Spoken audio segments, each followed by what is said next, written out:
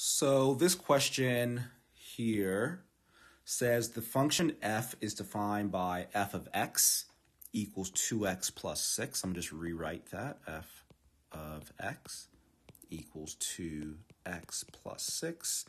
What is the graph of y equals f of x? Well, if y equals f of x, that means I can cross out this f of x and make that y equals 2x plus 6.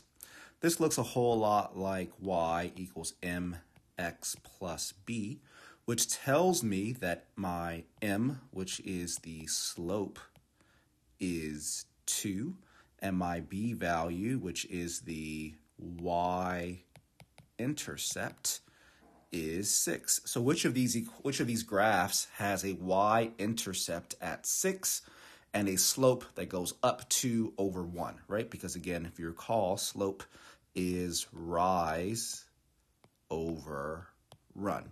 So choice A, it has a y-intercept at 6, and it looks like it goes up 2 to 8, and it looks like it goes over 1 as well, because this is also counting by 2's on the x-axis, which would make this 1 here. So I like choice A.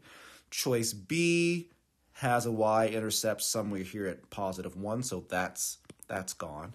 Choice C also has a y-intercept at 6, but it's going up and left, right? It's going up 2 and left once, so that's not the right answer. And choice D has a y-intercept, looks like down here at negative 2, right? So choice D is out for that reason. So choice A is the correct answer. Why? Because its y-intercept, right? Its b value is 6, like the question mentioned, and its slope, right, its m value, its rise over run, is positive 2, like the question mentioned. So choice A is the correct answer here.